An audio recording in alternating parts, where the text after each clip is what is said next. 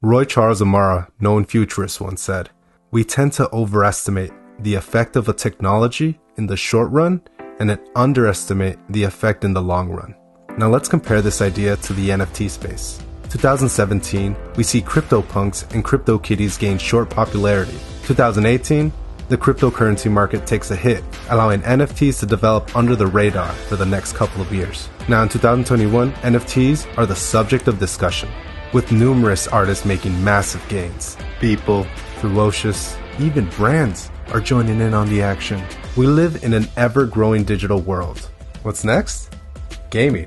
NFTs allow users to purchase in-game assets, generate new avenues of value, and decentralize the gaming industry. What game would you purchase an NFT for?